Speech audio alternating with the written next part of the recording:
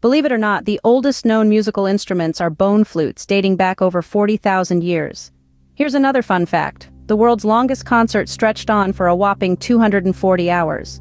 The term music itself comes from the Greek word musik, meaning the art of the muses. Ever heard of Beethoven? He composed music even after going completely deaf. And the shortest song ever recorded? That's You Suffer by Napalm Death, lasting just over 1 second. When we listen to music, our brains release dopamine, a neurotransmitter that makes us feel good. The world's most expensive musical instrument, a Stradivarius violin, was sold for over $16 million.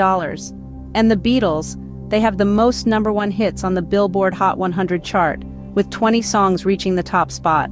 Finally, music isn't just for entertainment. Music therapy is used to treat various conditions, from anxiety and depression to Alzheimer's disease. The power of music is truly phenomenal.